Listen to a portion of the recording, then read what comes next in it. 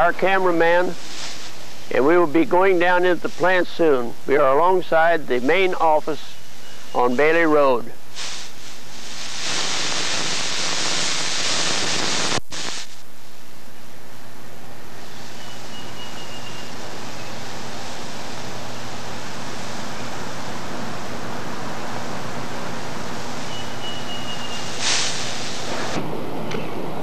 This picture is being taken from the front of the Crystal City Bank building.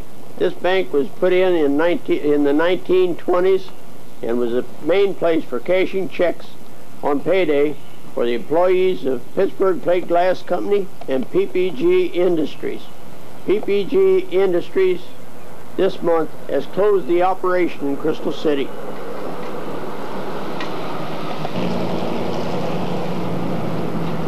We are down here today to take pictures of the Works 9 plant of PPG Industries. This recently closed out 100 years of operation of glass making in Crystal City.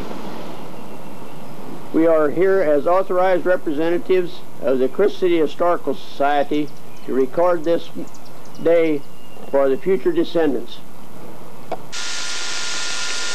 This is the corridor of the Labor Relations Department at PPG Industries. It's the home operations of all labor insurance that the men went through. The employment office, even in 1935, was in the basement just behind me. We have insurance offices, labor relations office, where you put in your application for employment, where you get your pink slips cashed in at the end of employment.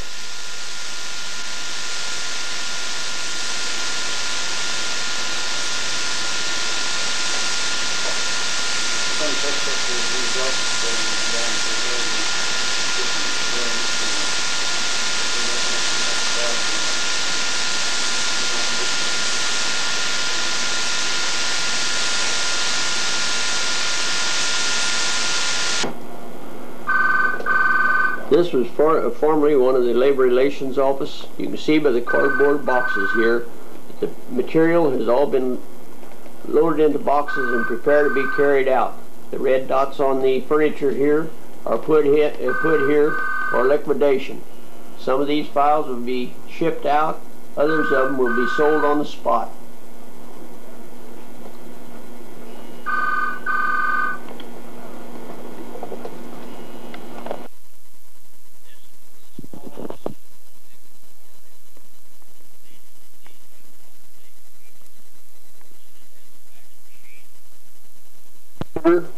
And a copy machine.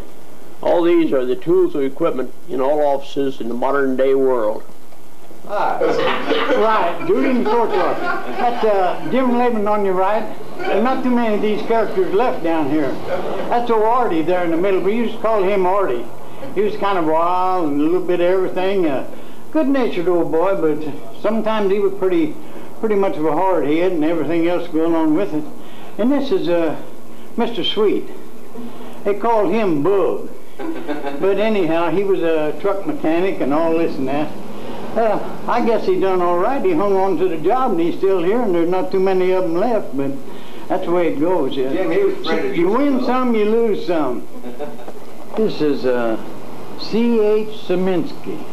He's sent in here for the shutdown. He's not normally a worker here, and we're taking his picture along with the rest of the pictures that we're trying to get done here, and the offices and stuff for historical services and stuff like that. They may have them at the library where they can put them on the VCR and let individuals see what we're taking. If you don't like it, we're sorry about that. We're doing probably the best we can do. This is a wage and payroll office. You really didn't get your money here. That's where they figured up how much you was going to get. And in the long run, they sent it downstairs on payday for you to pick it. This is the office. Nobody here. Really, there's nobody any place. You really want to get down and figuring it out. They're all gone. There was a few there that you saw the picture of, Jim Laban, Artie Dittmer, and Sweet. They're still here. They're shipping out.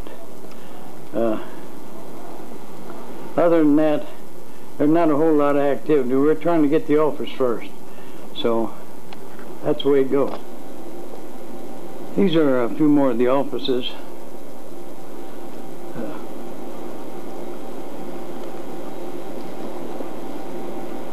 They're really pretty close together and kind of small, so it makes it kind of bad for us to... There's Mr. Cooper. He's one of the last few here.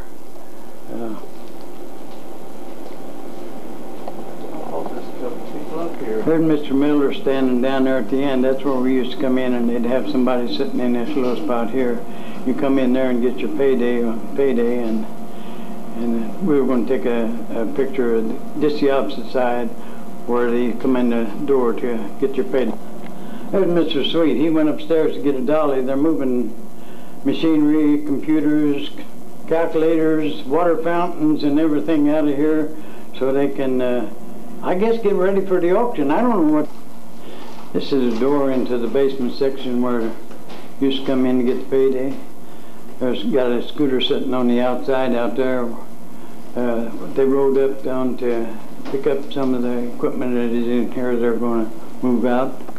Okay, Artie, load her up and get her out of here. Okay, Bobby. Take a hold of something, sweet. Act like you know what you're doing. Now you're going. Come on, Jim, hold up Old Glory. And I'm gonna leave the guard in here so she can get in the picture here with me. We got the computer on it. There's Jim Laban coming out with the dollies. Empty. Nothing left on it. Goodness sakes. Boy, they emptied that out in a hurry. There's Jim Laban and his bunch of hauling stuff out now. He's the driver of the truck. And for some reason or other, he wasn't supposed to be on the picture all the time. He don't want to move out of there. He's just hanging in there.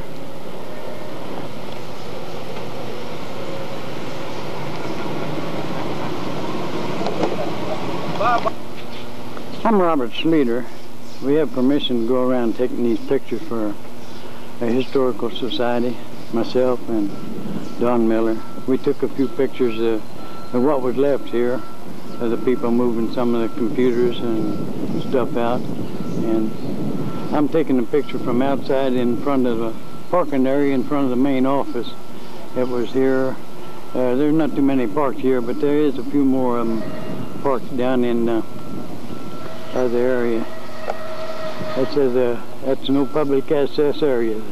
The part that you see in the background there is the old car that brought the electric in. It's way up there. Used to have to go up there and clean pigeon spreadings and stuff off the top of there.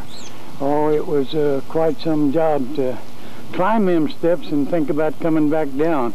Coming back down wasn't as bad as it was going up, but it was kind of bad anyhow. And there was all the steps going up. I guess maybe there must have been 1,000 of them the way it seemed. Quite a number of them. This is a parking lot that they have now. The part that was in the background is where they had the offices and purchasing and stuff like that in the last few years. It wasn't originally in that department there. That was more or less a G&P grinder and polisher offices. And going over in this part over here was where they brought chemicals in for polishing the grass and grinding and such as that. And this is part of the upper part of, I think this is where they, just from outside, where they put the grinder plates on the wheels to grind the glass. And to go over a little farther, that's within the grinder department. Then we come back over here and we're going to look at this little building here. The only reason I'm going to look at this little building is it's where they housed the ambulance whenever they had an ambulance. And we're going around here. There's railroad tracks coming in there, as you can probably see them here. And this little gate here, we had a fire truck in there. And the people that was on the fire department, so many of them could leave out of the factory and go and take a fire if they had one in town or something or other. And we had a little scooter we rode on. I don't know if we're ever going to get a picture of that scooter or not, because they moved it out and it belonged to the Crystal City Fire Department originally.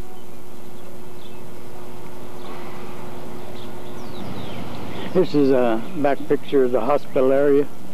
It was more or less a first aid station and such as that. They had officers in it, and if you got hired, go to work, you had to come down and take a physical. They took the physicals in there and such as that. They had several doctors on the outfit that came around and took the employees' examinations and stuff.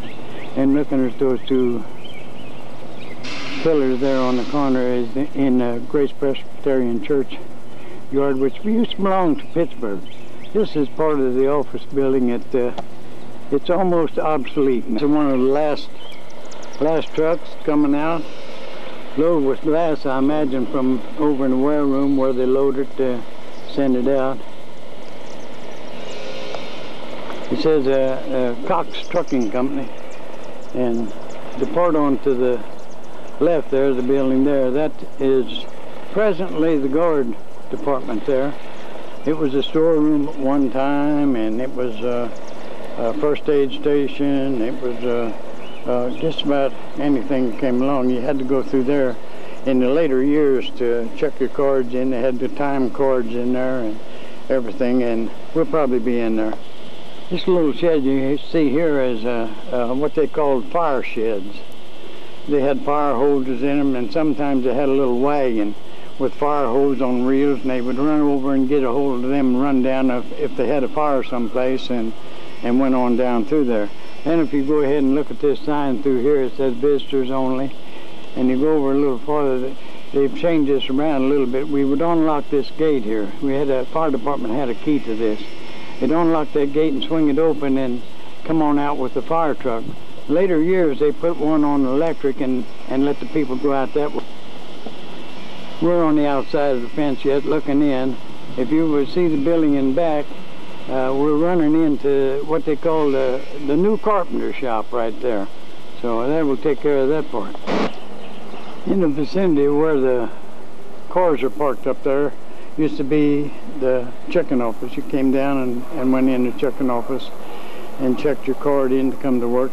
They also had the pay department in there before we had it over in the main office, and they moved it over there after they tore this building down. It was a beautiful building, but they tore it down anyhow. So, and then there's a person coming out now for some reason or other. Then this sidewalk coming down through here, you see a lot of places that look like maybe there's a railroad track there.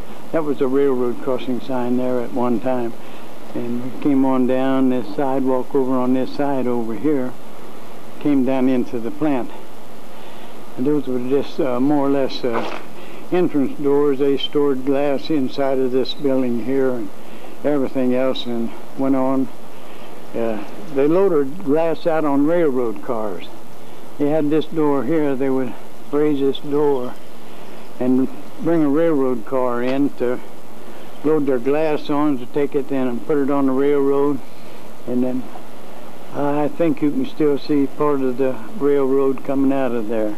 That was the only piece of railroad that is left in this part of the building, unless they have some inside, which I really don't know. And also that sidewalk over there was another way you could come down. That was people worked in the wareroom and GMP and places like that.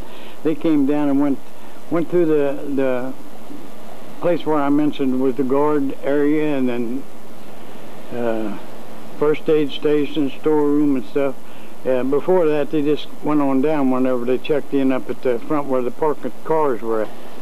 This was entrance that came into the factory in later years. They put a board up there, tell you how many man hours you worked, and in the process of working so many man hours, they give you a bill cap, a necktie, or something like that as a honor gift.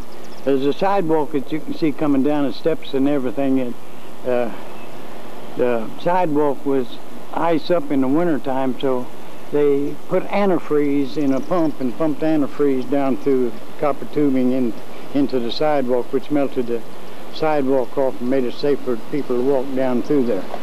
This was a special glass they made. They call it solar bronze, I believe, or one or another. it was something to reflect the sunlight back off of there, or it may be the later mirror glass that they made and sprayed. I really couldn't tell you offhand, but it was a glass. And you can also, if you look in there, you can see your photographer. See him taking a picture right there? That's old Bobby Schlueter. Yeah.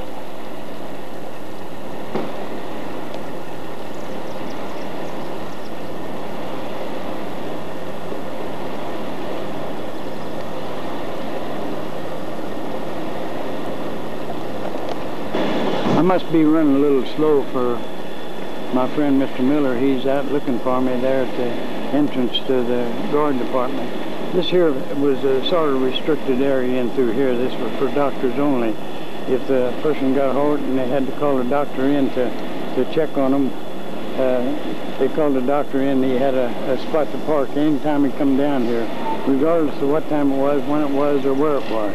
That was a special parking place for them and the nurse. This is a guard department, watchman, or whatever you want to call them. In the good old days, we had our own people down here as watchmen. We had Clyde Link and Heine Grass, Norman Grass, Tom Runzie, a few other odd and ends.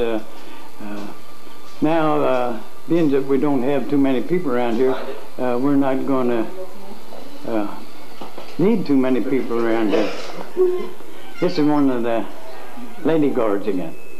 We had lady guards for a while. Pittsburgh did. Older ones that had a little more seniority to get some of the better jobs. If we're fading out here, that's because the lighting is poor right in that area there. And I work here at PPG as a guard.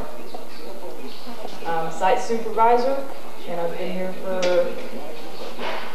2.5 years. Good for you. I was here about 41.5 years, maybe 42. So just look what you'd have forward to if they wouldn't be going to tear this place down. This is her cohort. I don't know who that fella is, but... I'm Jim Dowdy. I'm a guard, and I've been here for 5 months, 6 months. Oh, you're a new man, just like the rest of them here. Yeah. I air-conditioned this plant, or this office here, years ago, what they call the good old days. I was a sheet metal worker. I did the sheet metal work and put the registers in and stuff like that. They're pretty dirty in here now, but in the length of time that I've been out and not getting any money to buy anything with, they're really not too bad for considering how long it's been here. Historical Society. This plaque here is a replica of the order that was issued for the first order of Sungate 200 coated glass, March 11, 1985. This plant would not be in operation. This is just a safety thing they got in the office here. I'm going to pan down through the wall, going down into the other end down to the end. You saw the time racks where they had the time cards, which is, it looked like it's pretty damn empty to me. I don't know, but don't look like there's a whole lot of cards in there. And going down to the end where that door is open, that used to be the nurse's department there. And you went in there if you had a sore finger or a black eye or something else, and she tried to take care of it. These were the clocks for checking in and out. They checked in on one side and out on the other. Sometimes they'd do it in a hurry. Sometimes it took a long time to get out. And then sometimes they checked your dinner bucket when they come out. That was the bad part of it. This was a strict sign here. Safety glasses and foot shoes. We were going to come down this morning. I had on a pair of light tennis shoes or whatever you call them. I said, you can't come in there in them kind of shoes. You know better than that. But I finally got a different pair on and got in here. And this is was the checking in and out department here. Also the place where the nurse stayed, the first aid station, and such as that. We're not going to get too much in here, but if we don't get going, this is where you went into the building. That there is a fire alarm. You pull the handle down on the fire alarm and push the button in, and we're going to try to focus in on it and tell you about the alarm system they had here, which is not going to work too good. It's too much shade. I believe it says 411. The whistle would blow 4 times. 1, 2, 3, 4, and it would go 1, 1. Oh, it was a terrible sound of noise, and that's what they use for the fire system down there in case anybody found a fire someplace that they needed the fire department. From going right into the door where you used to go into the factory. This was a GMP polisher and grinder locker room. The polisher didn't like to get around the grinders, and the grinders didn't like to get around the polisher because the polishers had rouge on them, and nobody wanted that red rouge because it sucked into you and a little bit of everything else. This was upstairs where the grinder department's at. We'll try to get up there sooner or later. This was a transformer for the electric that they put in later years. I don't know what's in the locker room anymore. Maybe we'll get in and see it, maybe we won't. This is a mural on the wall inside, right inside the door when you come into the factory. It was sort of attractive. The carpenters put this up years and years ago. Before I left out here, it's more or less in a wallpaper deal. It is kind of nice looking. In later years, instead of having the storeroom out where the guard department is at now, this was the storeroom. You come here and went to this window here and told them what you wanted, and then they would go back if they had it and bring it to you, and then you could get it to where you was going the best way you could. And this was the entrance going over into the factory, which will be there before long. It's going to be quite a tape here. As I stated before, you can see the sign says men. That was the locker room for the polisher and grinder department. Polisher was supposed to be on one end so they didn't bother anybody, but they were all in one locker room. Half of them was in one, half the other. This is the wall going over back to the mural again. We're going to take a little picture of it and then on down to the entrance of the.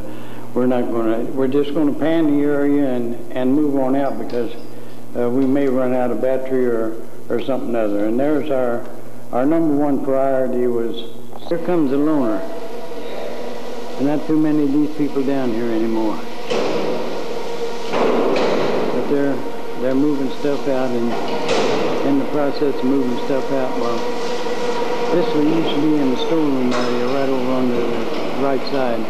They stored stuff for the storeroom and such. Another mural on the wall. You can either go this way and go down to the oil room or storage department, tank department, or machine shop. Anywhere you want to go, you can go. Either go this way or go around. They didn't prefer you go to something. Either hauling to the scrap pile or what, I couldn't tell you. It's going out. This little door going through here by, I think it says number 12 there. I'll try to bring it in a little more and see if we can get it over to your left there. It says number 12. Then over to your right is steps going upstairs. That used to go up in the grinding department. Whenever you come in, behind this door was a storage for rough plate glass. You wasn't supposed to go that way, but a lot of people ended up going that way just more or less to make a shortcut and hurry up and get work.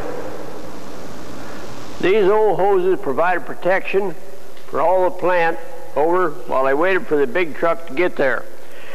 This is a standpipe deal, has a valve on it. The hose is connected here, and all you had to do is grab the nozzle and run with it, wait for somebody to turn on your water here. Well, this number 12 area here is more or less an area where they store the wood patterns and send them out whenever they get a casting made of something or other, and they stored all types of patterns in there that made for gears and different things that was used in the plant. They had to send to a foundry, have them made out of cast iron and everything else, and in the long run they just had it locked up, and whatever they needed a pattern, they'd send it to the outfit and get a bid on it, how much they wanted to pay for it. In the back of them doors down there, they used to have In back of the doors down there, as you can see, walk-through door, and then the other door is up with yellow and black lines on that. I don't know how they're going to turn out on the camera. It was where they stored spare rolls for when they were made glass in the old tank, and they wrapped them all with a special rubber and banded them to keep them from getting dirty and everything. They took them over to the machine shop and turned them down, and in the process of turning them down and everything, they put what they called a knurl on the rolls. And in the process of the knurl, that would pull the glass after once it got started through, and just keep pulling it out of the tank and sending it on down the layer. If we got enough time, we're going to go up in that department and see what's left up there. Probably not enough left up there to say anything about, but that's what the area we're in now. In later years, after the restaurant closed, they had more or less machines and everything else for people to eat. They had a microwave oven and a few machines with soup, with sandwiches, cold sandwiches. And this is where they had that in this little area here. And before, when I talked about the storage of glass, this is the storage area where they stored the glass, loaded it on the railroad cars, and hauled it out of here and everything else. I can remember, years and years ago, a person right in that area got run over with a fork truck. This is, I guess, the area where they're going to have a auction or whatever they're going to have now. It's a storage of all the spare motors and stuff they had for different drives, the different machinery and stuff that they used in the plant back in the old days whenever they had a lot of machinery going. You've seen some of the pictures that we had. The machines were driven off of one shaft. Well, everybody had a machine. They had a motor on it, man. And they had spare motor after spare motor. Most of this stuff in here now is obsolete and everything else. They're getting rid of it for auction and get rid of it and sell it. This is a cap with a bucket on it. I made many of them buckets in my days. I'm Bob Schlueter, and Don Miller's my cohort on this film taking. They picked colored up and put it on the belt or put it in the elevator whenever they wanted stuff. They also use it for cleaning snow off the road and all different odd and ends.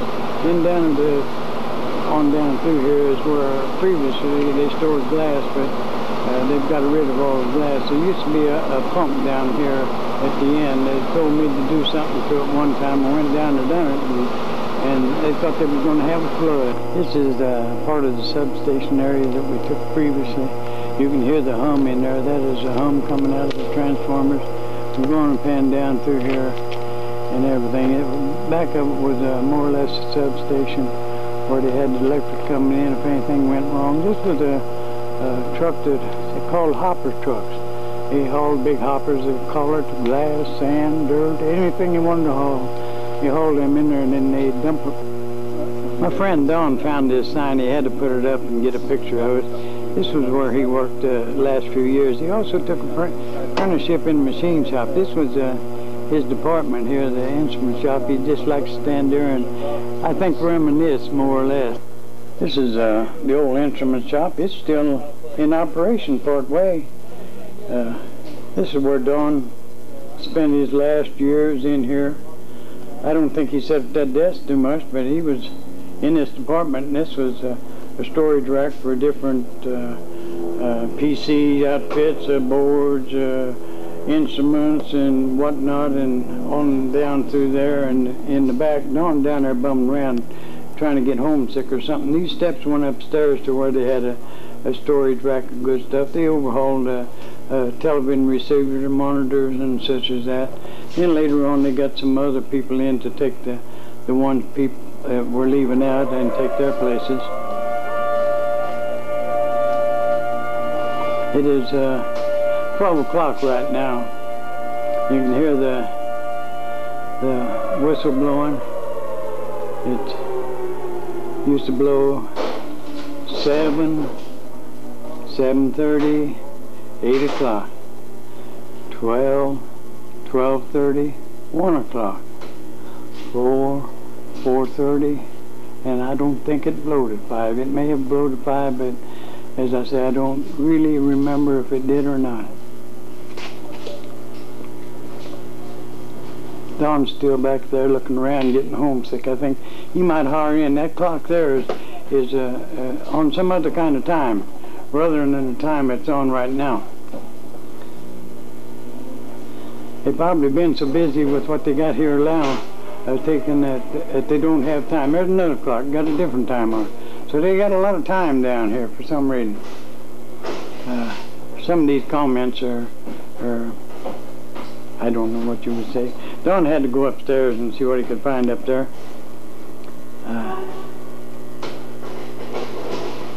There he is up there bumming around. See him in there? These are camcorder pictures. This is looking at the door coming into the instrument shop. It's pretty bright out there, so you're not going to get too much on that. You can see down through there, but that's about all. And this is another view of the equipment and stuff that they had in, the supplies, resistors, condensers, clocks, timers, and whatnots, batteries, tubes, and all kind of odd and ends that they used to repair the different stuff with here in later years, whenever they started having instruments and stuff. Before that, they never had an instrument shop. They just had more or less person out of the machine shop went down and done what he could. If he could fix it, all right. If he couldn't, then they'd, I guess, go ahead and get another one to take care of it. A bunch of capacitors of different sizes and values and stuff that they blow out more often than others, and they had a lot of them for spares. Most of them, I think, in later days were just more or less a plug-in type. And you just pulled them out and put another one in and went on about. This is oxygen, acetylene storage area. They've had this area all over the factory.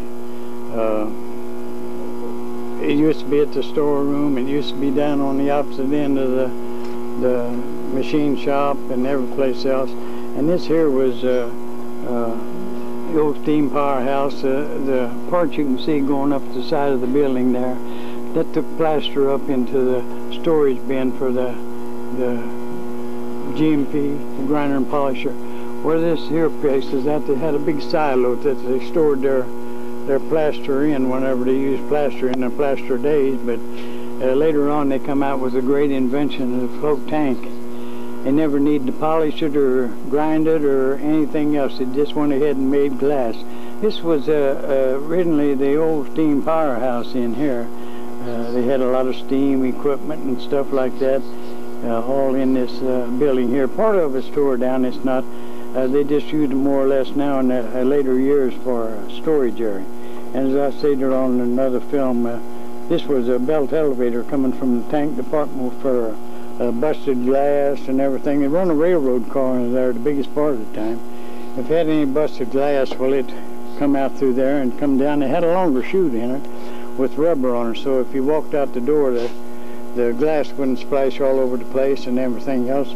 And they lowered it in the railroad cars and took it back to the back part of the factory and stored it on the ground for future use. Then these hoppers that you can see there right behind the speed limit sign was what they picked up with that truck that I previously showed you. I called a truck for carrying hoppers. And then we go back over here, and this is some of the stuff they have tore out now, being that they're in the process of shutting the factory down. There's a old electric shop there where Don is standing. That's where they went in the door for the electric shop. The ceiling's falling off the building in there now. They haven't used it for so long. They asked us not to go in there, so we're not going to see too much of that. And that's another view of the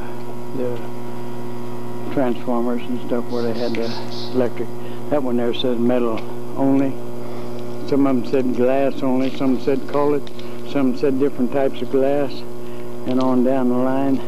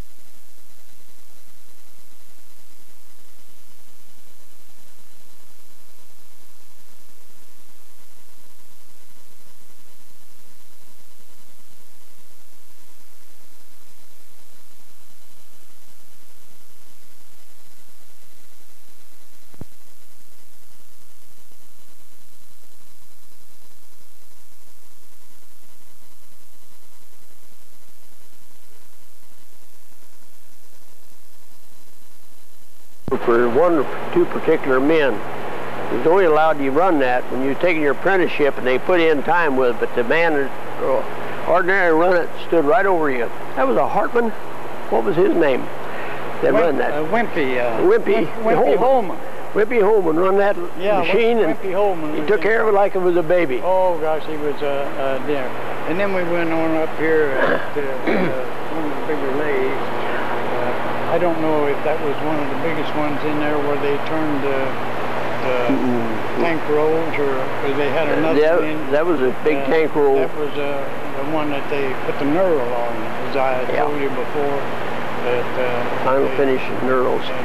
Then you come back over here a little bit to your left, you can see a safety sign there on it. That was a hydraulic press that you used to press gears on or take them off or whatever you had to do. And we're going up here a little further, and you see in the process there a planer table. That was a small version of the one we just saw that I said was one of the largest ones in the world. There's not too much machinery in this department anymore. That was one of the planers that was in this department. I think they had some more. Who was running the milling machine? He was so upset when they made him start going out on maintenance on weekends. He lived up there on 8th Street. He was hired in for that job, and it was his job. Yeah, I know who you're talking about. But, this was a milling machine and everything. The person that Don was talking about, every time after he retired and was around town, he'd come down and come in and talk to different ones and everything. This was a large drill press that they had to drill big holes. I mean, they had big holes. You can see one of the bigger drills in there. We have a little one over here too, didn't we? Yeah, they had all kinds of little things in there. The lathes have all been sold out. A small planer. Wrong. No, they got a little small lathe over on the other side there in the corner there.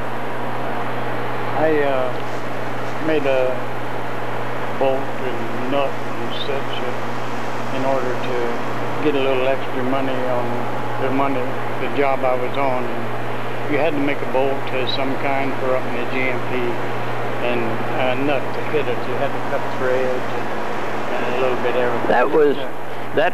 That lathe was run by a man they nicknamed Midnight Mac. The man came here and about all he done was run a lathe. Mac McMullen. And he worked midnights all the time. That was where he laid. Somebody left their toolbox here. This was later years. They had behind the part you see in front, that was a threading machine. They threaded bolts, and you could thread pipe on it and everything else, and it would kind of take care of different odd and ends that they had. Then in the back, they had a storage rack for nuts and bolts and screws and whatever anybody wanted. They could go over in that rack and get it. They wouldn't have to go to the storeroom and get anything. We're going to go and pick another pan of this shop here, and then we're going down the other way. That's a big drill press, and you can see how large the drill was that they were using.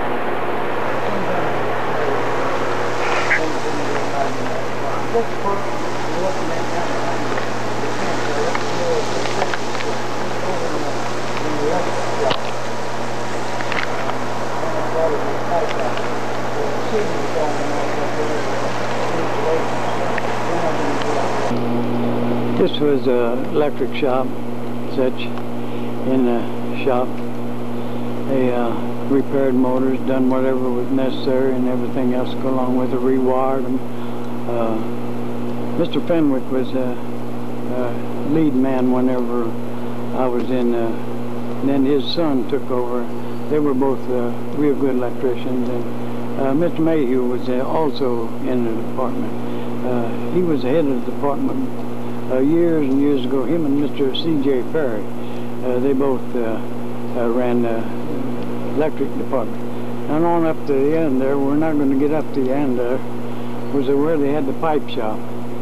They had the pipe fitters that went around and done all the pipe work and everything in the factory, took care of the steam lines and so forth. I thought maybe we were going to get to the carpenter shop, but I don't think we're going to make it. These stairs are added later on in years. They never had the locker rooms upstairs before, but they added a more or less a foreman office and engineer office, a tinker room, and things in the back side. Above it, they put a locker room for people to change their clothes.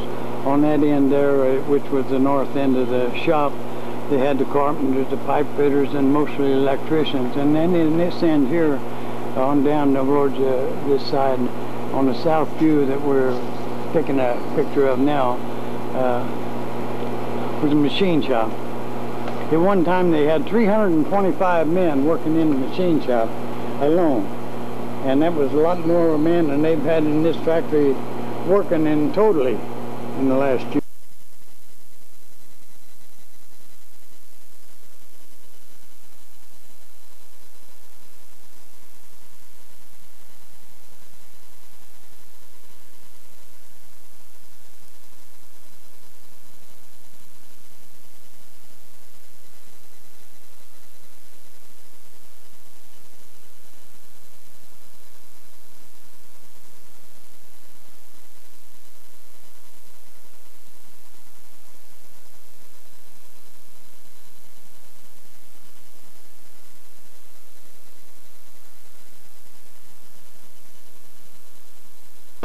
We're still in the machine shop area.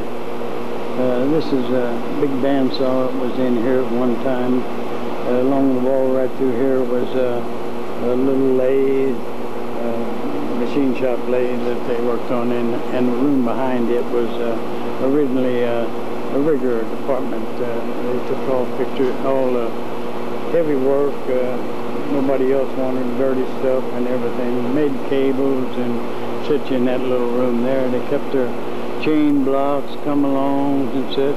Then went on down, and you get behind the saw and look in the other department.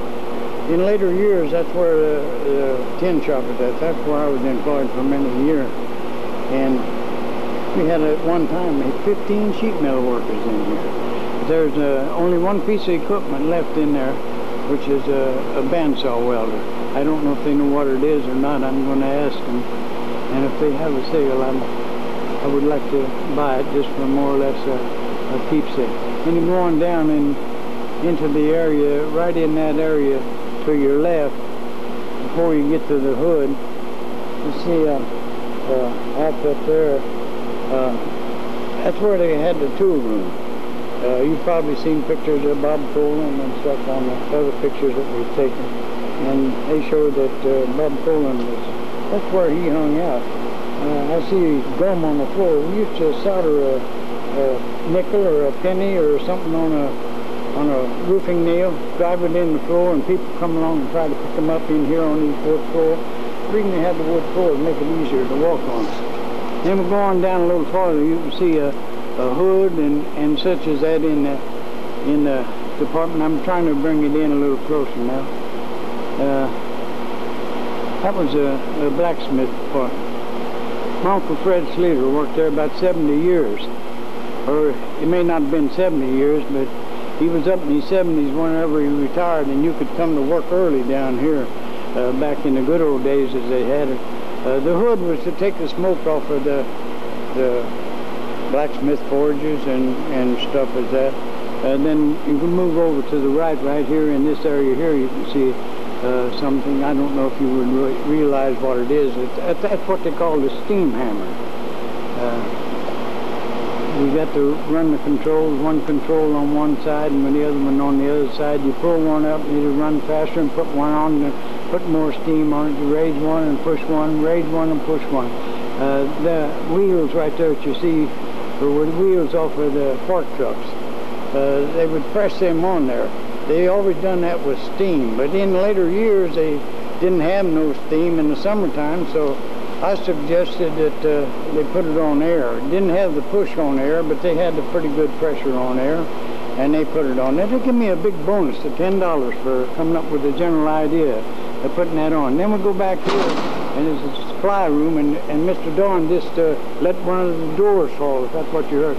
That was a threading machine right there. It was a modern convenience area. It could do almost anything. Make any kind of thread you wanted if you know how to operate. Down in back of it was a sheet metal shear. And then over on a little farther over was a drill press, another drill, a surface plate they called it. And this machine here that you can see just behind the beam or whatever it is sticking out there, that was what they called a version press. It would go ahead and operate. Now this was a regular brake there. It was electric brake. The version press has gone out. This is a electric brake. It had an electric motor on it. You push the buttons up and down, and that was the operation of it. We're presently standing in the area that was originally in the last year's sheet metal shop. That machine right there that you see was a machine for welding bandsaw blade. If I had a penny for each blade that I welded on there, I'd be in real good shape to take a couple of days off and go someplace. But this here was a spot welder they got in later years, water cooled. It done a fairly good job, but it got out of hand and everybody run kind of tore it up. I'm going down here and look at the coveralls hanging on the wall there. That was a contamination deal. Anybody that worked around anything asbestos or anything else, they had to wear these clothes, or they got in an acid area or something where they could get it on their clothes and eat their clothes up. They took them coveralls off and threw them away. That's what they used up at the beach up there at the area where they had the contamination of the oil from the Bliss Oil Company. This was my area where I worked in a tin shop. The only thing left there is this piece of rubber on the floor that you would stand on or walk on to more or less make your feet a little more comfortable during the... This was one of the many cranes they had in the shop. It wasn't really many, it was one of two. They had a heavy one which made a lot of noise when it run, and this was it. But it would lift anything up that they ever encountered to lift. And I was going around and try to get another view of it. Those double chains and the hoist hanging down on it were also a part of it. We're going to come in here and try to get a better view of it. You can see it says 45 tons, so you know it was a big one that it done its lifting on. It went on across and everything else. This here exhaust going out of this department here where the hood is at, and the smoke off the Blackburn Smith Forge. I don't know if there's one there or not. We'll take another look. I made that pipe and installed it in the later years. We're in the blacksmith area again. This is where my Uncle Fred Schlueter worked for many years, Tony Ruff, a few other odd men people, Snuffy Wantland, Harry Page, a person by the name of Brown, and they were helpers. Fred Schlueter and Tony Ruff were the two main blacksmiths, and after Fred retired, Paul Wantland took the job over. He used to always want to make some kind of ornamental iron stuff. This was a dangerous saw, but it would cut almost anything. It wind up, it would wind up and makes a terrible noise, but you could pull it down the fire fly and you could say that's cut. It was already cut. Then we went on around here. This was more or less a welding room in there. They did special welding for percolite tongs.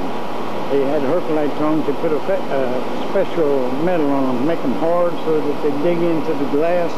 And whenever the person would sit in there, they had a little bucket of water, and they put one of these little screws in it. And after they had them turned down the way they want them, and put a little tip on them, made a little round ball on them. And then we're going around here. This was a burning table. The reason we're staying so much time in this department here is where Don and I worked for many a year, and we're more or less reminiscent. This is one of the old welding machines that they had. You pulled it around with a fork truck. Somebody's done got the wheels off of it and everything else. And one over here, well, there was a person named Tessero and Siebert and somebody else that more or less stayed in this department and melted lead. They made different things out of lead and stuff. In the 1950s, when it first came down, there was still a lot of Babbitt bearings being used around Pittsburgh. And old Philip Boak was the oldest guy that I can remember that cast Babbitt bearings in this area.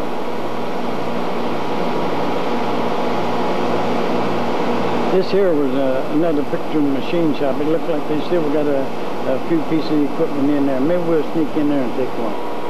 This was a new lathe and tool room that they got in the last years. I don't know what years it would be or anything else, but it was a real fancy machine. You could do just almost anything on it. Make a quick change the chucks or anything else. Lawrence Darnell run that machine whenever I came in here. A spring or something jumped up and hit him in the eye, put one of his eyes out, but he was a good old man on that lathe. He could really run that scutter. Bob Colin was another one that was on there, but I'd say that Lawrence Darnell was, then in the later years they had the Hard Keaton come in here, and Freddie Binns, Paul Flynn. Paul Flynn was a good man on that lathe. Now he could almost make anything that if you could show him what you wanted to tell him, he'd make it. And we moved on around here in different places. They had a little vise for working on, and we're not going to get a very good view of this for some reason or other. Now we're getting a little better view. This was a sort of a grinder, surface grinder.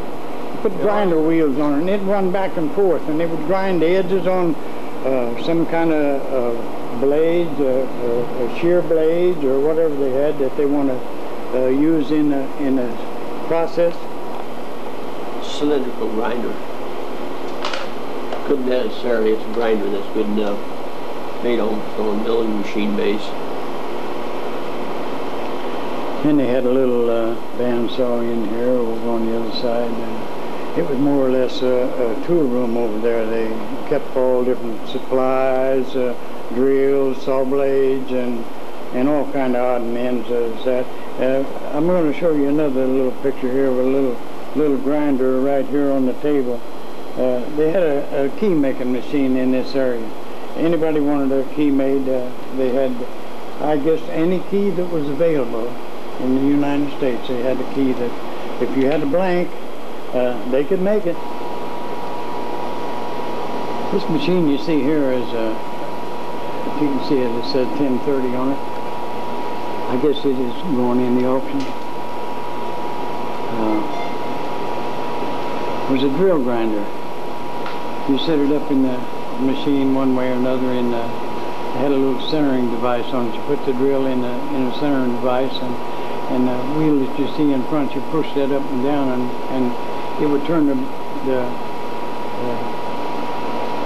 drill in towards the wheel, and the handle that's sticking out on the side there, right below the sign that's on there for sale or whatever it is, danger. If you pull that handle up and down, that would change the shape of the drill. And whenever you went real fast, it'd have water coming in on it. You went real fast, it burnt the drill up. Otherwise, it was a real good. This was one of the old welding shops. They had a welding machine in here. They closed the doors and went in and did the welding and stuff. This is sheet metal tools here. It says 1022. I just told John to put the number down. I wouldn't give him much money for them, but I would like to have them. And these are lockers. They kept welding rods in and such. Maybe some of them changed their clothes in there even. This is the area. Originally was where the sheet metal shop was at. Back in here was the iron storage rack. You could almost find any kind of iron in there, angle iron or anything else that a person would ever want. There was also a sheet metal storage rack, and on that back there where you see the round part and the garage door here, they had special stuff in there, tool, steel, and all kind of iron in. They kept that locked up the biggest part of the time, so it didn't walk away. Sometimes stuff would get, and people would make different things out of them, rings and all kind of things, just to more or less keep them occupied. And we're still down in this area. This is an old belt sander, and this is another grinder. This is a ladder going up to the shed there. This is a small bandsaw, a light support here. That there was another bolt machine, and here was no old shear. Boy, it was an old one.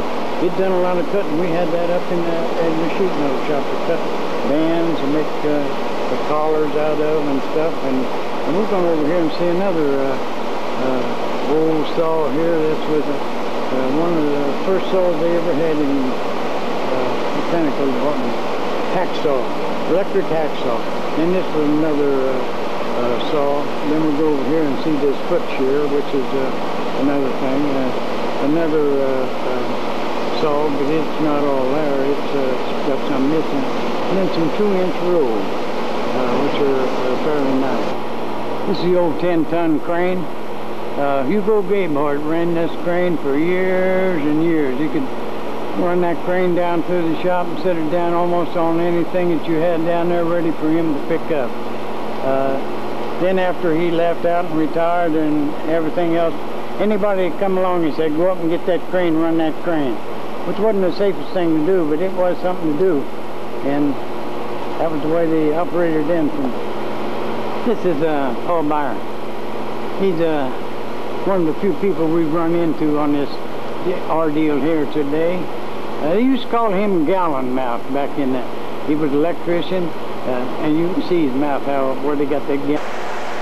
Okay. This big fan here was used down a cooling tower outside the float. The water was going through the tanks, and when it come up out of the tanks and dropped down through the tower to cool it off so it could recool again, these big fans was on top, and they blow the water down through it and evaporate the water and sort of like an air conditioner, and it cooled the water down for the cooling of the tanks.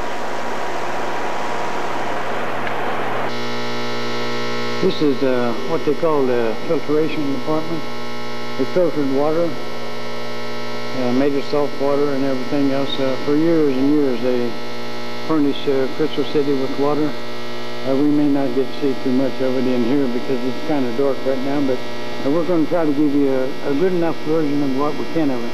This was a panel board for the electric and stuff and all the pumps and everything that was later used in here. You can see it fairly good, better than I figured you was going to. On down around, that was some kind of a softener cleaner outfit. They had pumps on a lot of these stands. There are not pumps on them anymore. But this is a general idea. The thing you see there in front is not part of the boiler room. It's a filtration plant or anything else. It's just a steam cleaner that's sitting there in the way. And the 2 tanks in back, which you can see here, I don't know if we're going to be able to see that or not.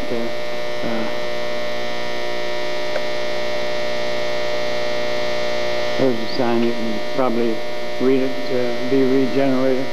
They changed that sign and put it on different valves at different, so many hours. They go over and take a little sample out of the charger there, and they had salt, a different kind of chemicals that was added into that, and then it would make the water real soft, which we did really have real good soft water here, and a lot better than what it is now, but it's really not bad now.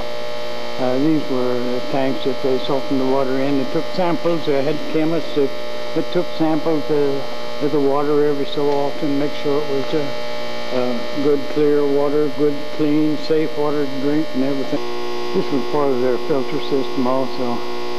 When we get up to the top, they got a stainless steel pipe taking the fumes out. It had to be stainless steel because whatever fumes came off of there were poisonous and everything else. And I had a job several times of making that pipe and putting it in there. I don't know. I don't think they run the plant after, or this department after I left out of here, so there's no need to worrying about it now. These were steam generators, air compressors and stuff. They had steam generators that they made their electric with and everything, and this was an air compressor. Years ago, down below, they put a double system on from one to the other, and they turned that over to sheet metal workers. It wasn't really, at that time, sheet metal workers were a little heavier, and I don't know, You know how people get not want to do something or other. But these were air compressors, steam operated. If one of them blowed a pop-off valve or something in row, they made a turbo. This was another compressor, steam operated. Whenever they run steam, run air compressor, compress the air, send it up in the storage tanks all over the factory they run their air machinery with and stuff like that. This was a newer one that they got in. It was electric operated, so they run it more than they did the other ones all through the factory. This was a boiler room. These were later in converted to gas boilers. They were all coal boilers at one time. We tried to take a picture from the other end of the new boilers that were put in later on. They had big tanks up there, heated the water in and everything else, make their steam. And every summer they'd shut them down. The people would have to go over and get in them, take the scale out, clean all the tubes out and everything else. It was, I've done that many a times, and we just thought you might like to see some of that stuff that was around in different areas. It's getting a little later on in the day now where I'm getting a little hungry myself. I don't know how Don's getting, but it's 1 o'clock already. This scene here is in the north end of the boiler room. This is a fire pump that is hooked to the creek water system. When the fire alarm goes in, the operator of the pump room or the boiler room operator started this pump up. It was designed to maintain a high level of pressure on all the fire plugs within the plant.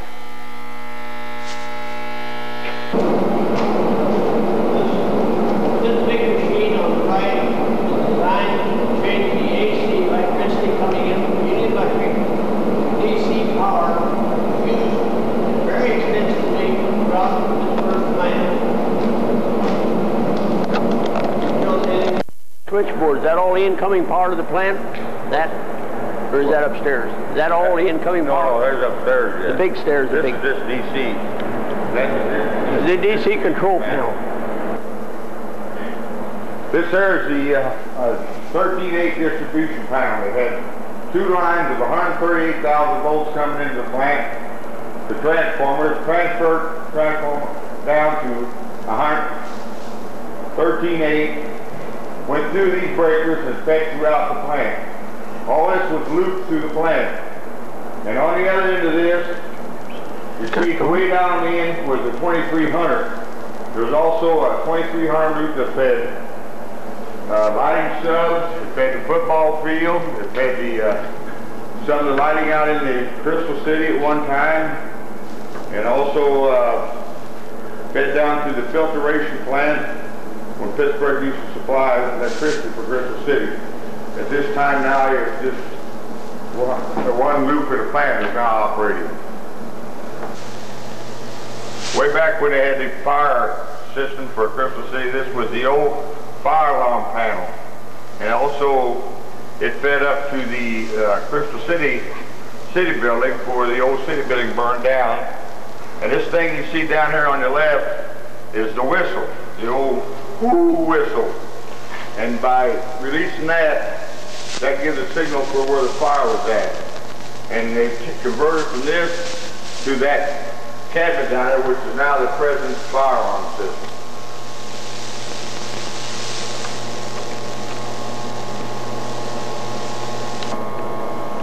Now this is another view of this old panel. This panel hasn't been in operation for years, but it kept here as sort of an antique from back in the days of when Pittsburgh supplied all the fire protection for Crystal City. And this little mechanism here is an antique, and by tripping this thing here, this chain went down and it kept blowing that whistle and giving how many pulses tells you where the fire was at. And this here is the new system, which does the same thing the old did, only it's a new modern system in it. And when they were a fire alarm box is tripped, that will give you it'll blow the number of where the fire is located, which that there also still use this thing. All you had to do is bump that cable. Yeah. Boop, boop, boop, boop. Okay, this was a 2300 breaker, old-time breaker. And what this fed was the motor generator downstairs, and that is the 2300 that drove the motor that drives the DC generator. This has been here in existence for lots of years. And one of these is still being used at this time. If we need to work more in the MG, this would have to be used. This person doing the comments on this is 4 gallon mouth. That was what he was doing, that 4 gallon mouth. Okay, look at this breaker panel here. This right here, we have up here on top, it says office, school, and hospital. That's it, feeding the old hospital up on the main road up here. And also fed Crystal City Grade School, high school, and football field. And the old sand mine, and that was taken out of service several years ago when Crystal City went on their own power.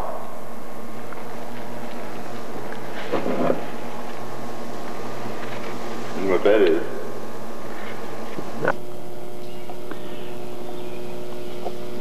That's a mortising machine there, Don. Yeah, I believe that's mortising square, real machine. Yeah.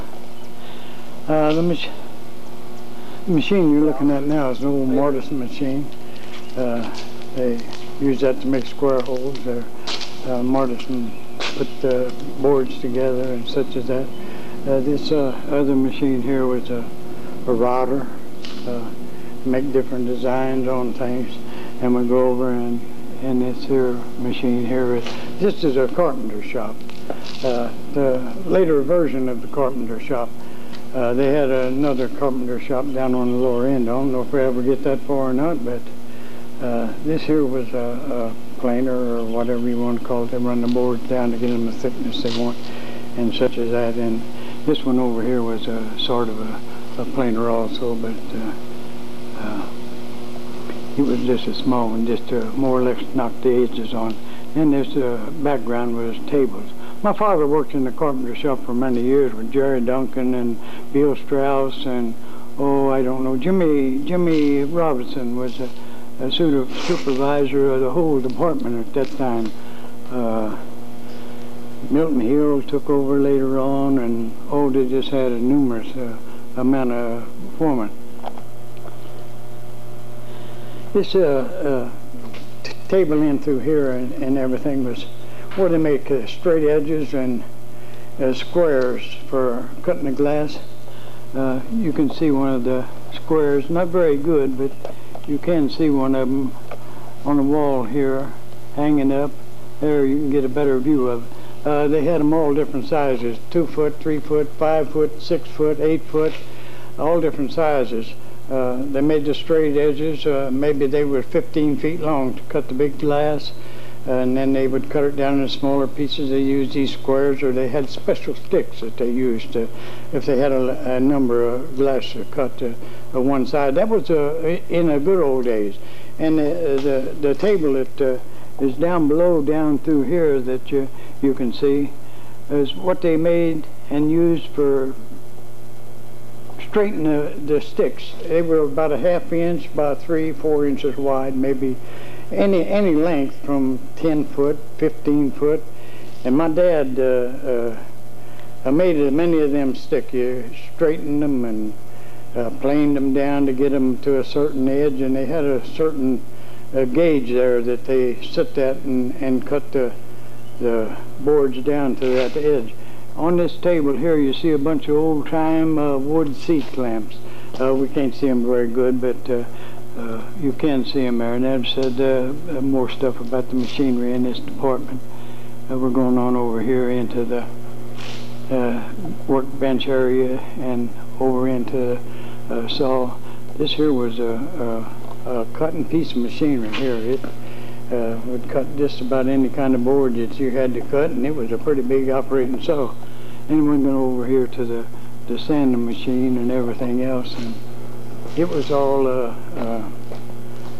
run by carpenters. They had regular carpenters that done this work, and the ductwork system that you see to take the stuff outside to the dust collector. The sheet metal department made that, installed it and stuff like that. They had some over in the box shop, but later on they contracted it and had new pipes made over in there. And then after they got all the pipes made, they started letting people out in town make the boxes for them. There's says carpenter shop on it. It's more or less just a hopper, throw trash in and stuff, but that's where it belonged to. Whenever they got it empty, they brought it back there. That was a fan to keep them cool. They didn't have air conditioning. This was another big bandsaw. They cut kelp or whatever was to be cut, and we'd go over to their dinner table there where they ate dinner or lunch or whatever they had. They didn't have that vacuum cleaner there then. This was a wood lathe. They made plugs and all kind of outfits there. Made wooden mallets for a sheet metal shop. They made all kind of plugs to plug the sewers up with and everything else. Then we'll go over here and see the latest version that they had was the DeWalt cut-off saw. It was a real handy outfit. They put a new type of guard on there. I got involved in that job too, so I've been involved in quite a few jobs. That's where we're spending more time here. Me and Don was more in this department than we was in the glass department. We're still here in a carpenter shop. The door we're looking through now went into the paint shop. This was in a more modern version, added on attraction to the machine shop and pipe shop and whatnot on down through there. And before it was down in the back of the factory. At the rate we're going, we're not going to get there today. This picture you're looking at now is the way they used to bring coal into the boiler room. This was in later years. They brought it in pickup trucks, dump trucks, and dumped it up there. That's why the screen is around the part here. But if you look on back down, you can see a railroad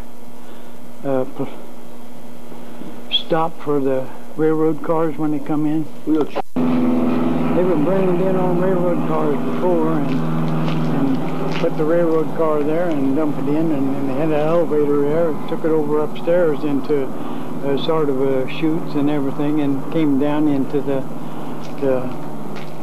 boilers, and you either had to shovel it in the old days, and you had to have a 15-foot long shovel, scoop shovel like sort of thing to pull the ashes. Fred Free, Doc Lou, and Grubb, and I don't know any number of them that worked in there. Fred Moore worked with it. Freddie Moore worked in there. I worked in there pulling ashes.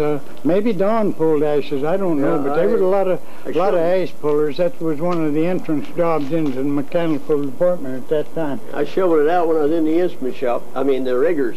Tell me what you want to, and I'll talk to you. In that area there is where the old cooling tanks used to be to cool the water for the tank. This is the old system here.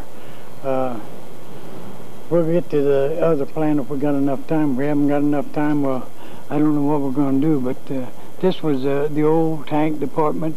They had bricklayers that go in and work on what they call the flues and stuff. They come up with a deal that if they wore an asbestos suit, this was a drain pit where they drained the glass out. They had water running in it. They had a couple of pipes coming in, and whenever they drained the tank, it would come out into that part there, and then they had a brown hoist that it dug the cullet out of there and put it in railroad cars, moved it out. They had many a carload.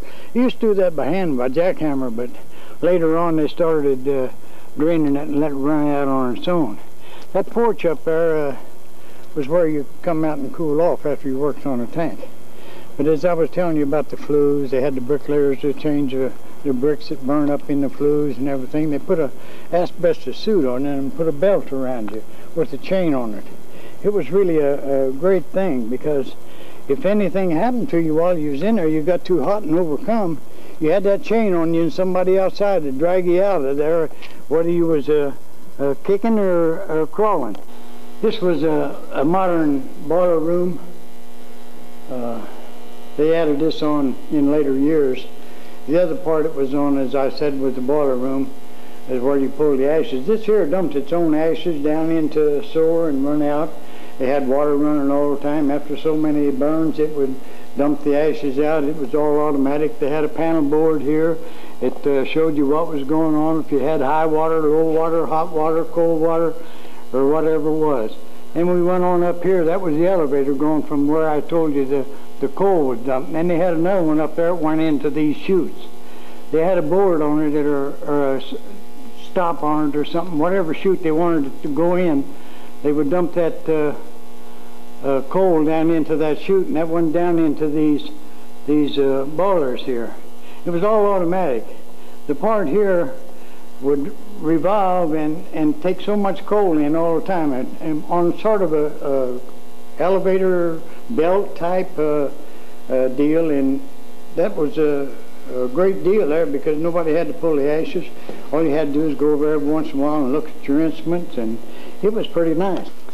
The reason we're looking at this picture is I was honored to get to make these transitions and the bottom section of the smokestacks going out for the exhaust on the flues. All of them were rusted out, rotted out, or what.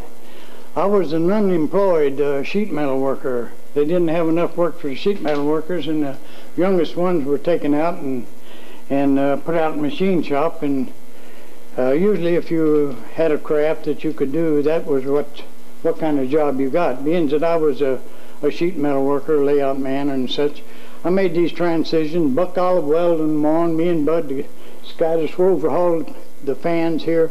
We'll take a picture of the fans first. This is a picture of the blowers and the fans. It sucked the smoke out of the boilers and such.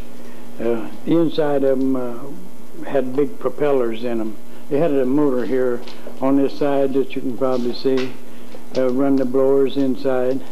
They didn't give them much trouble or anything like that, but after so long a time of blowing fly ash and everything out, the blades on the fans got wore out, and we had to put new blades on them. There's a hole you can see in the middle is where you had to crawl in and get them, and that's what we done. We rolled so much and make a piece and take it in and fit it in, and then have a welder to crawl in there, and he'd weld it in, and then we'd make another piece and crawl it. Now I'm going to show you a part of the fan that was inside. This is one of the fans that were inside the blower, fan blade. They had big bearings out on the end and the pulleys to run it. You put so many of them in, we made new blades for them, cut the old blades out and put them in. Then you had a balancing wheel. You set them up in a balancing wheel and roll them and balance them out to make sure that they wasn't out of balance and would run smooth and all this and that. And that was another job that your recording man had here. These are silos. They kept supplies in to make glass.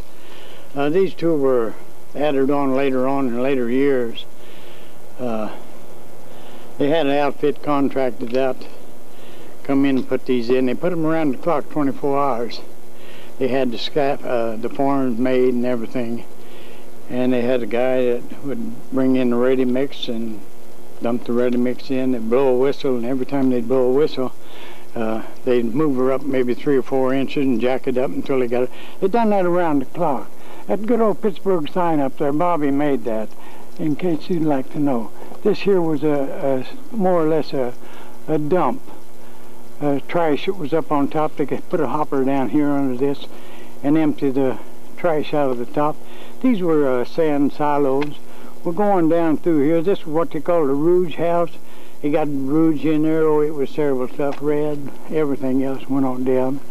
And then we go in here where they had dolomite, and you can't see inside. It was on the railroad. Later years, they brought all that stuff in a big tractor trailer trucks, and they dumped it. They had underground screws that would take it over to the elevators. We'll take a few pictures of the elevators and stuff, and there you can see the elevator, how high they went up, and they had a lot of belt trouble, and you had to go down. They had buckets on the belts. They would get a bucket full and take it up. When it went around just like a water wheel, it dumped it out and went down the chutes and stored in the storage. And we'll go on down to the next one there. To make a long story short, they had to open the top of them and look down in them. They had a foreman named George Evans. His job was running the batch house. In the process of running the batch house, he opened them up and he would go down and measure the batch in them, or whatever, lime or sand, dolomite, glass, or what. The last one down were glasses. This is sort of in the dolomite area, or whatever you would want to say. And he slipped in the batch, and it almost completely covered him up, all but his head. And after a certain length of time, they missed him and got looking for him and found him down in that, all covered up. But he survived and kept on his job and kept doing a real good job for the company, like he was supposed to. Now you're going down here and see that pipe coming out of that building there. That was a cooling pipe too. It run up down along the inside of the batch and blowed a little air in there and kind of kept the scales cooled off. You can also see a stop there on the railroad. I don't know if it's coming in on you or not. Yeah, it's coming in there now. You can see that. That was to stop the railroad cars. If they broke loose, they had what they call a winch and a big rope, inch, 2 inch, inch and a half. It would pull them railroad cars down through there to what batch they wanted and drop them off. If it got away, it went down and hit the stop and stopped. But I was one of the fortunate ones also, as I said, to get to make that duct work there. Here's one of your car pullers over here. This is the back side of the machine shop, and the little building you see in the foreground is where they kept the coal for the blacksmith shop. In the old days, they throwed it in that door up there at the top and unloaded out of a railroad car, but later on they didn't have too much blacksmith work, so they just bought it by the bag and put it in bags. They also had a outfit in there, the carbide outfit. They made gas to use a burning machine inside the factory with. Put so much carbide in, and automatically it was set up for water to go in to make so much gas. The more gas they used, the more gas they made. This is the railroads coming in. They had a lot of railroads in those days. When my father first started down here, that was the job he got, working on the railroad, because he was a railroad man with Missouri Pacific. And he come on in and got on the railroad. They had what they called a dinky track then. And they had it going all over different parts of the town, dumping old plaster, old glass, filling up holes with it and stuff like that. Every so often they'd have to change the tracks, and that was their job. This picture here is just more or less a building now. They used to have great big storage tanks that they stored propane gas in case they needed gas and they didn't have enough gas to go around, or they had to cut the gas back down or anything. They would get extra gas from there and operate just as if they hadn't operated before. And then we go on over here and we'll see part of the locomotive shed. We showed pictures of the old crane. It was probably on this, it'll be on this tape anyhow, sooner or later. So, and then there's the water tank it was on, and then going down, this was a dust collector coming out of the cullet bin at the batch house. We're by the sand department right now. We're going over and take another picture, and we're going to show you a picture of the winch that pulled the railroad cars down to the... This was one of the winches. They had switches down through the side of the railroad track, and they would put the rope on the railroad car and pull it to move them and everything else to dump the sand. These are the sand elevators, I mean the sand silos in this area here. That was a winch that pulled them. And the picture you're looking at now is where they unloaded cullet. They brought it in on railroad cars too. This was the railroad track going down through there. and they dumped it and then went over through, and then went to a glass crusher, and in the process of going down to the crusher and everything else, it broke the glass up in little particles, which made it easier to melt. They always brought it in railroad cars and dumped it and went down that way. Then if you look over to the left there, or about the center of the picture, is another one of the winches they use to pull the railroad cars here. If we can, we'll see if we can get this. This here's a picture of it. And that bell there, if anything went wrong, that bell would ring and they'd know that something was on their track, or get out of the way. Move. This was the old locomotive shed. There's nothing left in here, only storage and stuff like that. I don't know what to use the stuff for anymore or anything else, but this is where they brought the railroad trains in to build a car in and get them warmed up, get them out on the track and stuff as that. Clarence Perriman was the #1 mechanic at the time. Later on, in later years, Cletus Roth come down and took this job over. This was the old mixing room. This V-shaped machine here, they put different chemicals in it, and it would mix up and it would revolve around and around like a Ferris wheel. In the process of going around to whatever color glass they was going to make, that's what the chemical or whatever it was in the process to mix up to put in the batch. They put them in paper sacks, and whenever they bring over, one paper sack went in a bag of mix, maybe 2 paper sacks, all depend on how much it was. We thought you'd like to know how they got the color to the glass. This is where they bring the color in and dump it in chutes and take it up the elevator. We'll take a picture of the elevators. They had 2 places. One of them was for clear colored, which was, I don't know which one was which anymore. It's been a long time since I've been down there, but this is the other one. They would back a dump truck in, dump a load down in the chute, and it would go over and go in the elevator and go up the elevator. I also repaneled these elevators. Me and Don Stolzer and a couple of riggers, they would pull the plates up and I cut them, and Don Stolzer would weld them in, and they had trap doors right there that if a belt broke or needed buckets on it, you stood out there and watched it run until it got to its point of no buckets, and then you put new buckets on. That's about all I can tell you about. This was a control room in the batch house. It was a modern, more version of what it used to be. You used to have to go up and dump scales by hand, but this was all automatic.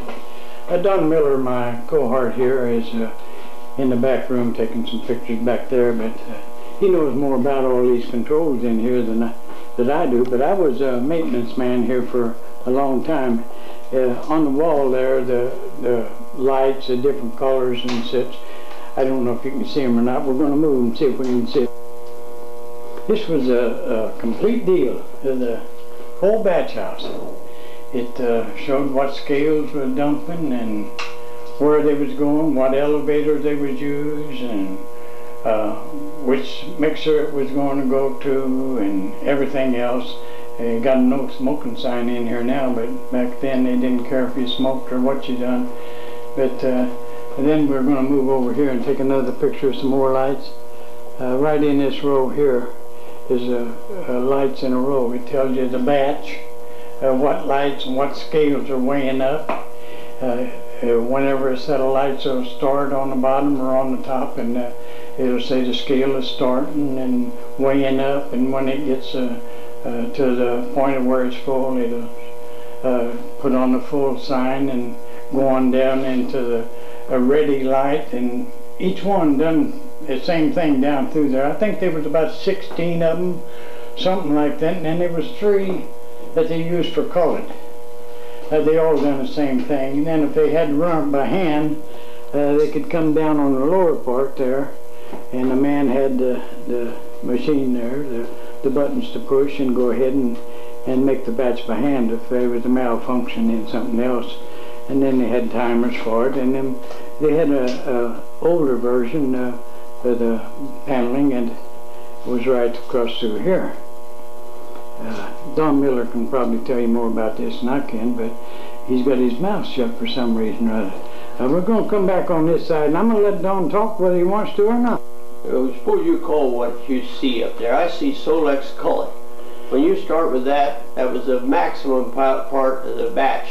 We used a lot of old glass run through and mixed with new components to make very high-grade glass. Glass could be made from components only, but if you used a lot of cullet, it made a better batch. Then there was different colored cullets, and the check scale is the next item listed there. Then there's another control panel that I don't recognize. These are the actual components of glass. The top one is limestone. Second one is sodium nitrate. I think we called that salt cake. Then there was aluminum hydrate. Now, I wasn't acquainted with that when I was here. Salt cake is the lowest one of those controls. These are dial set controls for any amount that you want. The scale is automatically shut off when they get to that weight and indicate a light that the scale is ready. These are more components. There's dolomite and lithium carbonate and coal, rouge. Those are real familiar ones.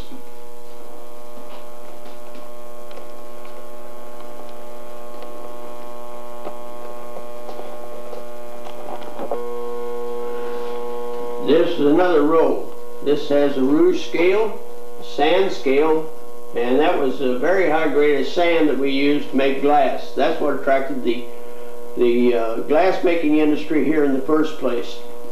There's also soda ash on this scale. These were different scales. They were set by little dials, and you set the weights and that you wanted.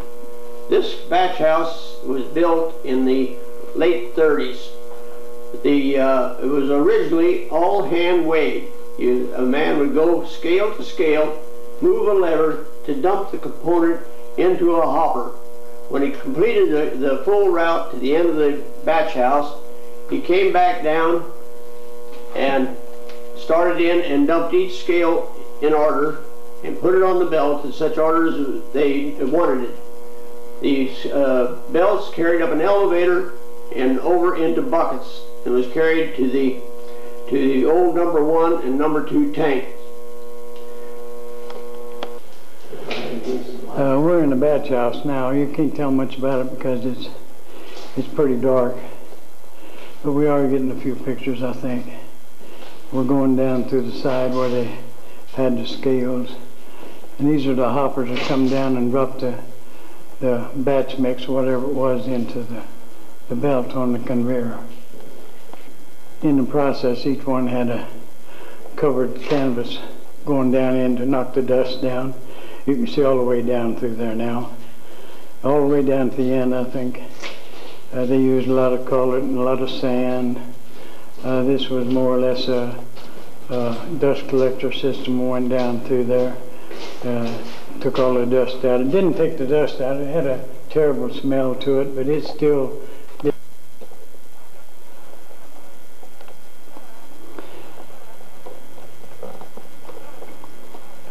This is a picture of a vibrator. Whenever they got so much batch in, vibrators that start or shake the stuff down and bring it down into the hopper, fill the hopper up. Then it went on down into the side, and this was another vibrator. And whenever they dump it, these would start up and thump onto the hopper and make sure that it was empty whenever the batch came. This is a modern version of the scales they had in after I left out. Before they had Fairbanks Morris. These were more instrumented and everything else. They're Hal Richardson. They had an outfit from Hal Richardson. Whenever they'd have any trouble, he'd come down and work on the scales and get them lined out. Boston Richards worked on the scales a long time. Ivan Fast was the instrument man who'd always got to come down and work on them. After Boston Richards left out, I myself, Bob Schlueter, was a repairman on the scales. If the scale didn't weigh up right or anything, I'd come down and see if everything in the back of it was right or out of cater or whatever went on, and may get called any hour of the day or night and come down and check the scale and get it all lined out. They had 50-pound weights, and you put so many 50-pound weights on, and that way they would tell whether the scale was working properly. These are the old batch mixer. This is what they call the batch house and everything else. This was a latest model version of mixer they had. It rotated around, it had scrapers in it, mixed up. It was a German invention. I don't know if we'll be able to see it over here or not, but there's a sign on the wall.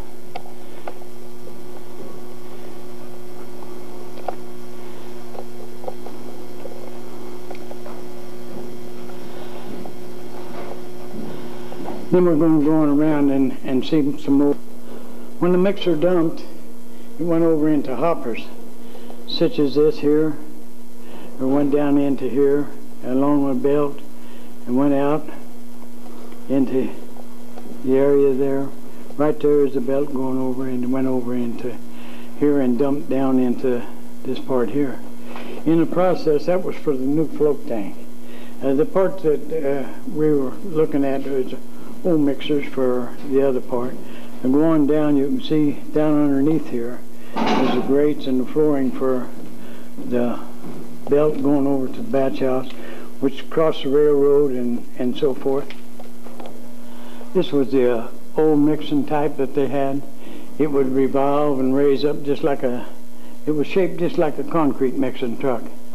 Only it would raise up and open its mouth, and whenever it got up so high, the batch dumped in it, and it rolled around, and whenever it got the batch mixed up, it told you down at the panel board, and they dumped it and rolled it around, almost in the position it is in here now, only a little bit lower, and then it dumped the batch out and went down on the belt and went into buckets. We was trying to get a picture of the buckets in the gap. This was the old system that dumped the batch down into hoppers. They picked them up with a telfer. This above us is a telfer. We'll try to see it if we can. If the batch dropped down into this chute here, down into those buckets that's got the handles on them down there, if you can see them. If we're showing them clear enough or not, we really can't tell because, but this chute here went down and it went into the hoppers. It was mixed up and everything was ready to go. Those hooks that I showed you on there, the two hooks, we're going to go up to the telfer. This is what they call the telfer. It had them hooks on it, went down and hooked into the buckets. They picked them buckets up with a hoist like. It was a special hoist. It had brakes on it and everything else. And then they hauled it down through the area here and set it on top of the hopper. It put the batch into the tank. It melted it to make the glass. We tried to get a picture of that. This is more what we're after than what we're going to get over at the float tank. The float tank is nice, but this here is the old system. This was the area where they kept the hoppers filled with batch. The reason the boards are up there and everything else, it was in the wintertime. It was cold down through here. There's no heat or anything in through here, and they closed that off more or less to keep it in. And the center part, they would open it up whenever a telfer or whatever came through. They always came through the center part there and went over to the tank. We tried to get a picture of the tank before it's over with, but see, there were 3 tracks. They kept a spare on one track and a repair place and whatnot. We're going to, there's one of the buckets that they used to haul the stuff in. In this area here, they used to have it almost full of different batches. If they was making a batch of one color on one tank and a batch of another color on one other tank, they set them in different spots so they know which one to bring in and sit on top of the hopper. We're going over there now and take a picture of the hoppers. This is a picture of the old tank system that they had. These are what they call the ports. They would burn out. You could open the door and look in and see how the glass looked on down through the line. They had 6 of them that you could all look in and see what was going on, see how the glass was doing on down through there. They had water coolers in there to keep the side of the tank cooled off and everything else. And on down the line, we go down there and then take a picture. And the ductwork that you see up there, yours truly was involved in that again. That was the air to cool the top of the tank off, and this is the system that did it. They had big blowers downstairs, and they had blow-knox valves to change the smokestacks from one side to the other side. This is one of the holes that they used to have open to go inside and work on the tank whenever they'd have it down for repair.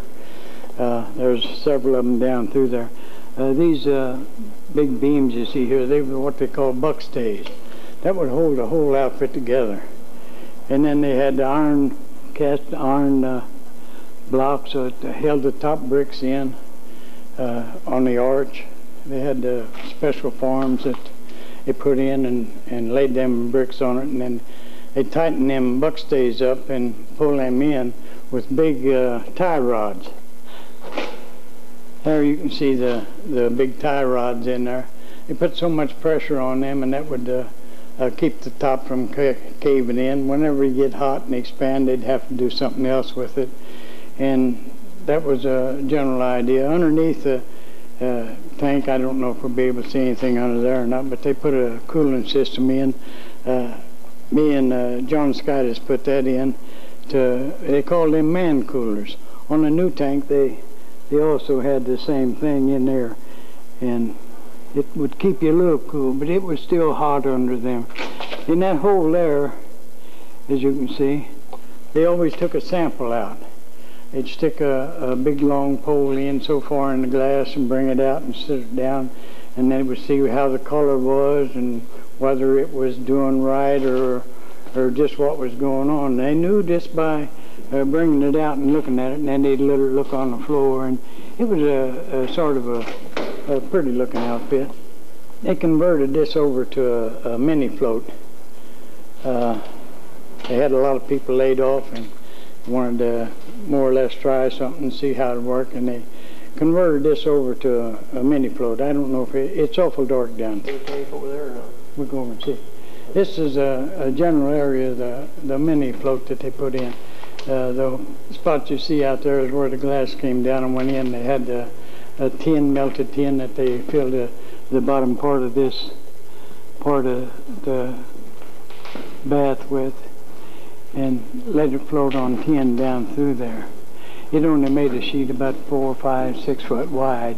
I didn't get involved in that, and then it went on into the layer which went on down to the tank.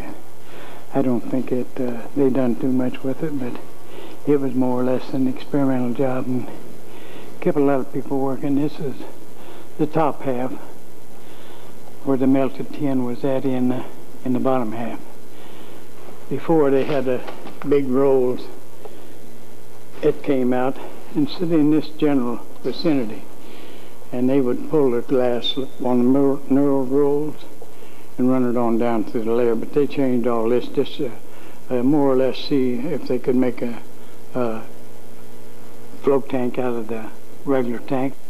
These are steam lines that came into the old tanks. They had oil conversion burners that they would put in if they couldn't run gas. And then they put in a 1 million gallon storage tank to supply gas to run the plant.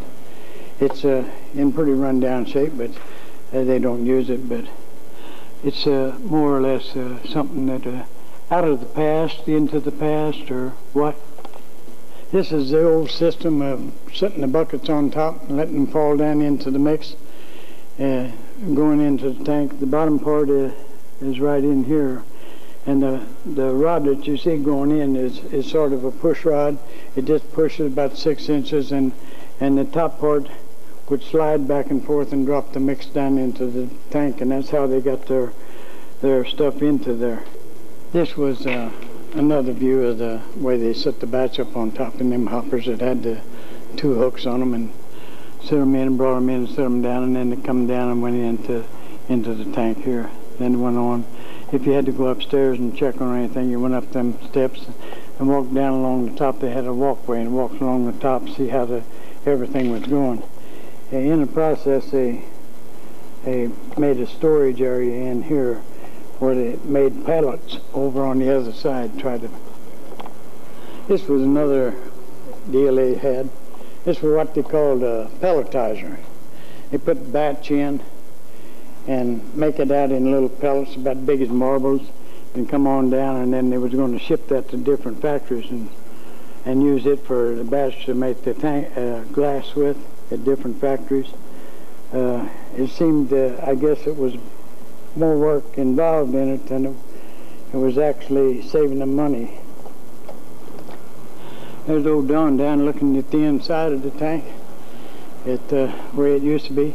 They stored pellets in these tanks after they didn't use them anymore and they started to float. You can see the ports, I don't know, right in that hole there shooting in the side, or that hole there shooting in the side, is where they had the burners. It shot the gas in to burn the material to melt the glass. You can see how the rocks, the stones were all melted up from the heat and the hot glass down through there. It was tremendously hot. Wasn't one of the more favorable. Mr. Bill Danks was here as a supervisor. William Bennett, Maynard Seifert was here. Hugh Reed, just any number of people. Hugh Reed could eat this heat better than anybody that I know of.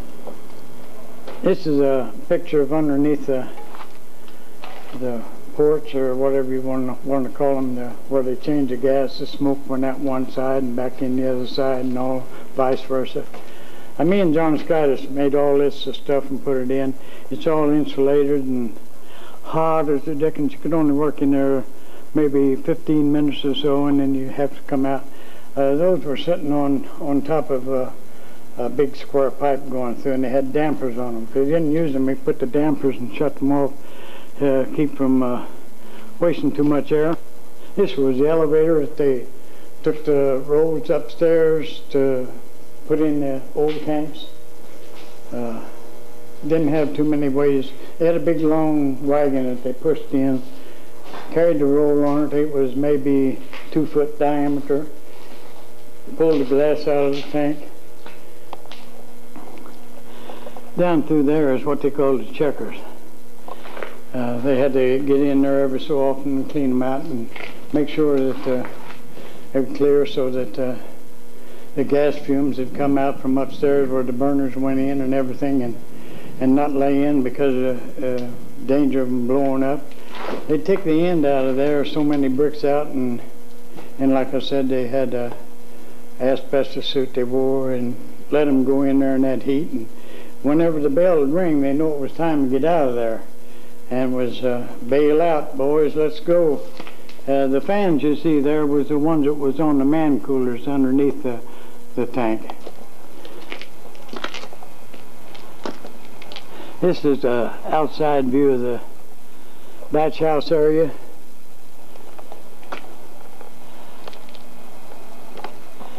And this is the area we walked through, showing you the hoppers going over to the area there that they dropped them down into the tank to make the glass with. Then they had a drain pit here. They filled it with water and went on over, and this was the main part of the batch house here. This here was, they had a sort of an elevator there. It wasn't really an elevator, it was a hoist, and whatever you had to go to the top to work or something, you could load your tools on there. You didn't have to carry them up steps every time, but the biggest part of the time you either had to go up there and get that elevator or a hoist and hit it down so that you could have it to use it to take up whatever you had to take up. If this is getting boring, we can quit, but I think my friend wants to keep on going just a little while longer. I'm getting a little on the hungry side myself, but if he can stand it, I'm almost sure that I can.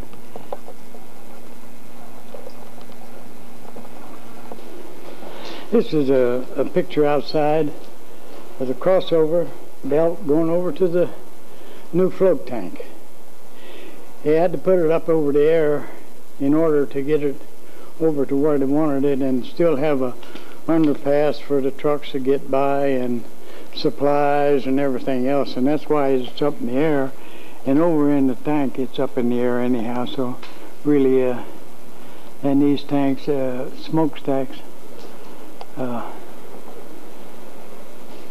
they had holes drilled in them that they could stick an instrument in, take the temperature of the stuff coming out. At one time, I don't know if you'll be able to see the high lines going across over the top of it or not. Yeah, there they are. You can see the high lines. They said the fumes had eat the line in two and it fell. And then they had to have them reworked, but that was a thing of the past. We're now in the float bath area. This was all filled full of tanks. They got 1, 2, 3, 4, right on down in. So if they have trouble in what section they want to have you come to, down below in this area here is the bath area that they kept the motor tin in to let the glass float on down through here. If we're going down through here, going so fast the camera can't catch up with me, but that's Work 9, Crystal City, January 21st, 1991. That's when they were supposed to shut it down, and here's a reasonable facsimile of the people that were working in this department. This goes on down through the tank. They had millions of dollars worth of stuff in there. There's a light shining in. I'm going to take a walk over there and see what's going on. I'll be back as soon as I can. If I don't find water, it's back.